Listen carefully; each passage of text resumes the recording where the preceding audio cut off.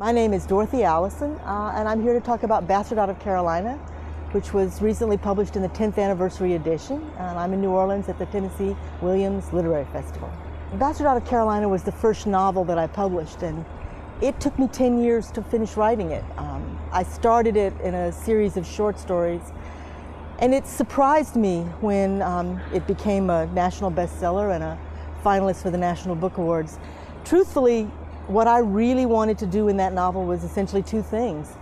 I wanted to tell a true story about family violence and incest. True in the sense that it was totally real and accurate to my lived experience, and took people deep inside something they didn't want to know about. And the other thing I wanted to do was put on the page a memorial to the family that I loved, a huge, violent working class family that had problems with liquor and poverty and generally being thought poorly of.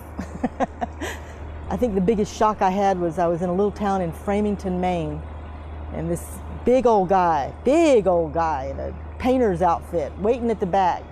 Didn't know what he was doing in this little high school gymnasium. He's waiting at the back, and after everybody cleared a little bit, he comes up and he leans in and he says it. "You told my story."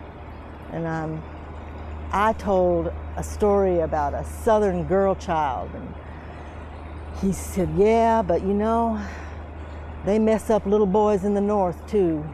And he leaned in and he just put his forehead against my cheek. He didn't try to kiss me or any of that. He just put his forehead to my cheek and gave this sob.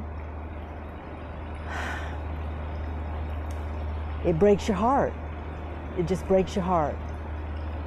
And then he let go of me and he stepped back and he said, "I make my kids read that book so they'll understand."